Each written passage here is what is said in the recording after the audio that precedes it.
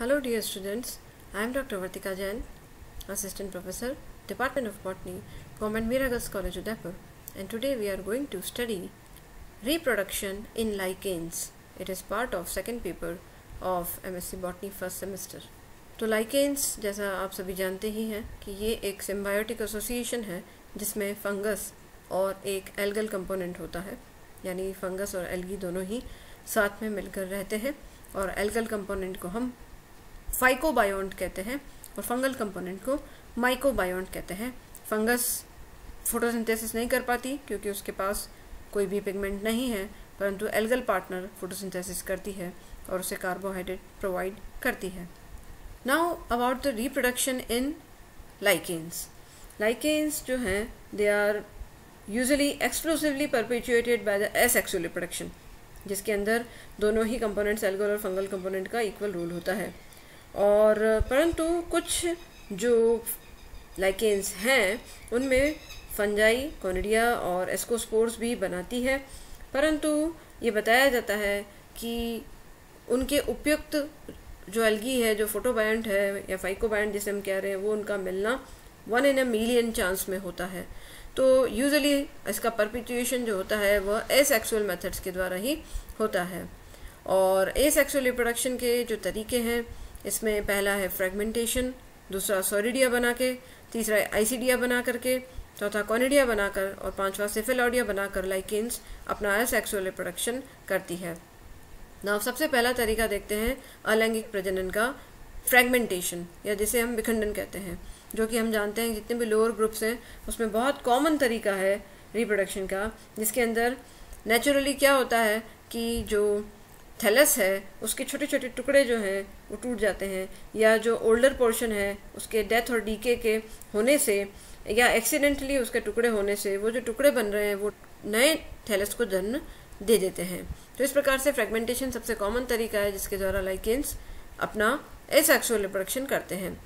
दूसरा तरीका है सोरिडियम बना करके। सोरिडियम या प्लूरल में इसे सोरिडिया कहते हैं। सोरिडिया जो है बहुत ही छोटे से माइन्यूट प्रोपेग्यूल्स होते हैं, 25 से 100 मिलीमीटर डायमीटर के होते हैं और एक कलिका रूपी ग्रोथ के रूप में थैलस के बनते तो दे ओरिजिनेट इनसाइड थैलस, परंतु बाद में दे प्रोट्रूड आउटसाइड थ्रू क्रैक्स और pores and develop in the cortex, और ये ड्राई होते हैं। और हर सोरिडियम के अंदर कुछ एल्गल सेल्स होती हैं जो कि क्लोजली चारों तरफ से फंगल हाइफा से घिरी हुई होती हैं, रैप्ड होती हैं। और कई बार कुछ जो लाइकेन्स की प्रजातियां हैं उसमें क्या होता है कि जो कई सारी सोरिडिया हैं एक साथ मिल करके चिपक करके एक ग्रैनुलर मास बना देती है थैलस की सर्फेस पे, और वो ऐसे डिस्टिंक्ट पैच के रूप में, पस्ट्यूल्स के रूप में नजर आता है थैलस के ऊपर, तो उसे सोरेलियम कहते हैं। तो यूजुअली ये जो सोरिडिया है, जो छोटी छोटी प्रोपेग्यूल्स हैं, वो थैलस से डिटैच हो जाती हैं, गिर जाती हैं, और या तो विंड के, हवा के प्रभाव से या फिर बारिश की बूंदों से वो अलग होके डिसेमिनेट होती हैं, प्रकीर्णन होता है उनका, और जैसे ही सूटेबल सबस्ट्रेटम मिलता है तो वह जर्मिनेट होकर के नया थैलस बना देती हैं। तो यहाँ ये पिक्चर में आप देख सकते हैं कि किस तरीके से आपको जो एल्गा है, एल्गा को चारों तरफ से हाइफल कंपोनेंट ने उसको ढक के रखा हुआ है, तो ये एक सोरिडिया है। तो ये जो थैलस है उस थैलस से ये पोर्स के थ्रू या क्रैक्स के थ्रू ये बाहर आ जाती है डिटैच हो करके, और नए लाइकेन को जन्म दे सकती हैं उपयुक्त सबस्ट्रेटम मिलने पर। देन है इसीडियम। इसीडियम या जिसे प्लूरल में हम इसीडिया कहते हैं या इसीडिया कहते हैं। तो ये जो इसीडिया है ये बहुत छोटी छोटी परंतु स्टॉक्ड आउट ग्रोथ्स होती हैं, जिनका व्रंथ भी जिसमें दिखते हैं, और ग्रेइश ब्लैक कलर की होती हैं, coral like, usually coral like दिखती हैं, 1 से 3 मिलीमीटर डायमीटर और 0.5 to 50 मिलीमीटर इन हाइट हो सकती हैं, and they develop on the upper surface of the thallus. और इसीडियम के पास हम देखते हैं कि एक आउटर उसमें कॉर्टिकल लेयर होती है जिसके अंदर दोनों कंपोनेंट्स होते हैं, एल्गल कंपोनेंट भी और फंगल कंपोनेंट भी। तो जैसे ये जो पिक्चर देख रहे हैं इसके अंदर आप देख रहे हैं इसमें एल्गल और फंगल कंपोनेंट दोनों हैं, और बाहर की ओर ये आउटर कॉर्टिकल लेयर है जो इस इसीडिया को ढक करके रखी हुई है, और बेस पे यूजुअली ये संकीर्णित होते हैं और इजीली पेरेंट थैलस से डिटैच हो सकते हैं। They are formed in the great numbers on the upper surface and they are separated by the accidental breakage. तो उसकी जो लाइकेन है उसकी जो अपर सरफेस है उसके ऊपर बहुत अधिक संख्या में बनते हैं और एक्सीडेंटली ब्रेक होकर के ये सेपरेट हो जाते हैं, और जब अनुकूल परिस्थितियां आती हैं तो दे germinate and they form new thallus. तो ये ईसीडिया का बेसिकली मेन रोल तो है प्रोपेगेशन, अर्थात इसका प्रवर्धन करना, इसका संवर्धन करना, इसकी संख्या को बढ़ाना। परंतु इसके साथ ही जिस थैलस के ऊपर, जिस लाइकेन के थैलस पे अगर ईसीडियम लगी हुई होती है तो it increases the photosynthetic surface of the thallus. और ये जो ईसीडिया है ये शेप में भी वेरी करती है, जैसे कि पार्मिलिया के अंदर ये रॉड लाइक शेप में दिखता है, और पेल्टीजेरा जो एक लाइकेन है की स्पीशीज है उसमें ये कोरल लाइक दिखते हैं, कॉलीमा जो लाइकेन है उसमें ये स्केल यानी शल की रूप में दिखते हैं, और असनिया जैसे बूढ़े की दाढ़ी हम कहते हैं उसमें ये सिगार लाइक शेप में होते हैं। तो ईसीडियम की शेप जो है वो अलग अलग होती है, और मुख्यतः इनका काम है propagation of the lichen thallus, और दूसरा ये इनडायरेक्टली हेल्प करती हैं by increasing the photosynthetic surface of thallus. Then the next method of asexual reproduction is conidia। तो कॉनिडिया आप जानते ही हैं कि फंगल कंपोनेंट जो है वो कॉनिडिया बनाता है, और कॉनिडिया इसके अंदर जो बनती है वो पिक्निडिया में बनती है। पिक्निडियल कप होता है फ्लास्क शेप, उसके अंदर बनती है।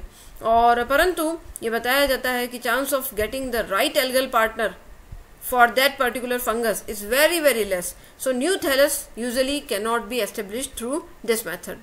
तो ये एसेक्सुअल मेथड रिप्रोडक्शन का जो है इसका सक्सेस रेट बहुत ही कम है। Then the last method of asexual reproduction is सिफेलोडियम। सिफेलोडियम एक छोटी सी वार्ट लाइक स्ट्रक्चर है, जैसे कोई मस्से निकल रहे हो। सिफेलोडियम it may be regarded as the sterile thallus of some other lichen. इसे माना जाता है कि कुछ और लाइकेन्स जो हैं उसका स्टेराइल थैलस इसके अंदर है, यानी इसमें एटलीस्ट 2 सिम्बायोंट एक साथ रह रहे हैं एक ही थैलस में। तो पहला तो ग्रीन एल्गी रह रही है जो एल्गल लेयर में है, इसकी नॉर्मल एल्गल लेयर। दूसरी ब्लू ग्रीन एल्गी जो है साइनोबैक्टीरिया, वो इसके इंटरनल सिफेलोडिया में जाके रहता है। और ये जो सिफेलोडिया है इट में originate from the algal sales in contact with the lower surface of the lichen, जहाँ पे राइजीन बनते हैं वहां से ये बनता है सिफेलोडिया।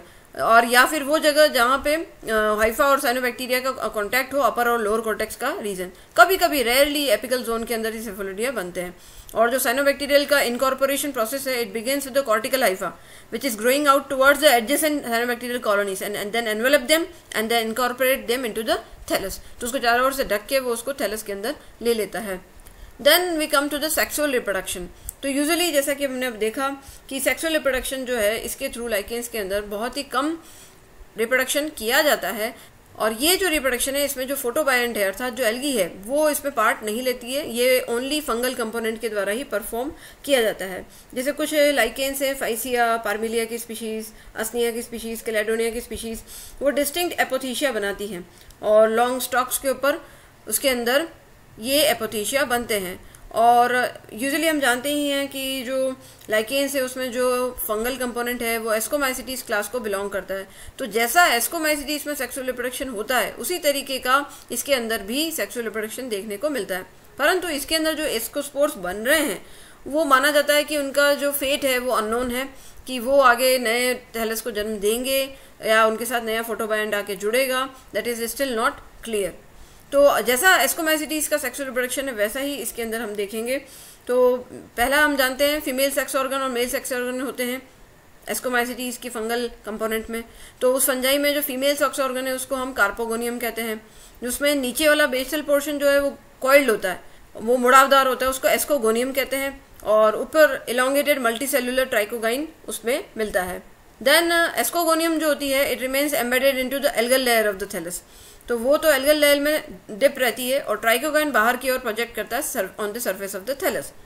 और जो इसका मेल रिप्रोडक्टिव ऑर्गन है उसको स्पर्मोगोनिया कहते हैं। वो फ्लास्क शेप्ड स्ट्रक्चर होती है, जो थैलस है उसकी अपर सरफेस पे बनती है, और इसमें स्पर्मेशिया बनते हैं छोटे छोटे। जो स्पर्मेशिया है वो मेल गैमेट के जैसे बिहेव करते हैं, और यूजुअली कार्पोगोनियम के बहुत पास में ही ये बनते हैं ताकि स्पर्मेशिया इजीली जो ट्राइकोगाइन है उसके जो स्टिकी ट्राइकोगाइन उसके प्रोजेक्टेड पार्ट पे चिपक जाए जाकर।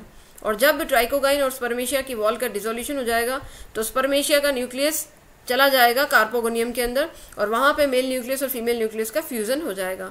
और उससे क्या होगा कि सेवरल ब्रांच एस्कोजिनस हाइफा जो हैं वो अब उस फर्टिलाइज एस्कोगोनियम जिसे हम कह रहे हैं उससे बाहर निकलेंगे, और उनकी जो टर्मिनल बायोन्यूक्लियेट सेल होगी या पेनल्टीमेट जो सेल होगी जिसमें दोनों न्यूक्लियस पड़े हैं एस्कोजिनस हाइफा के, वो अब एस्कस में कन्वर्ट हो जाएगा।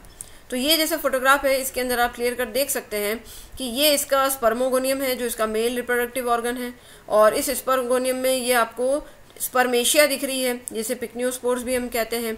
और ये लाइकेन के अंदर की स्ट्रक्चर दिखा रखी कि फ्लास्क शेप्ड स्ट्रक्चर इसके अंदर अपर सरफेस पे है।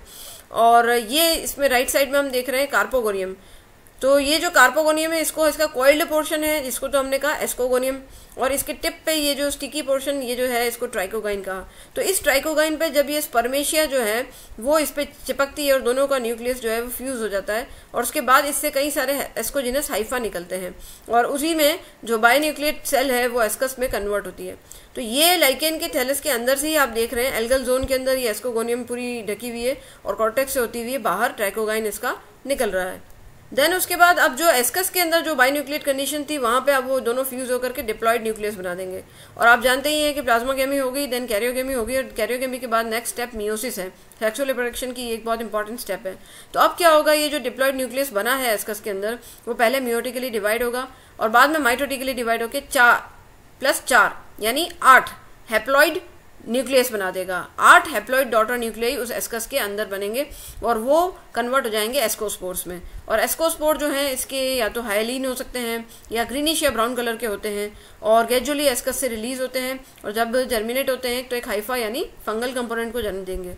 परंतु अब ये जो एस्कोस्पोर्स बने हैं इसका chance of coming in contact with that suitable alga जो उस लाइकेन के लिए चाहिए वो, और ताकि एक नया न्यू लाइकेन थैलस बन सके, वो बहुत ही रेयर चांस होता है। और यूजुअली अभी यही बताया जाता है कि मोस्ट ऑफ द लाइकेन्स में जिसमें सेक्सुअल रिप्रोडक्शन है उसके एस्कोस्पोर्स का फेट जो है वो स्टिल अननोन है।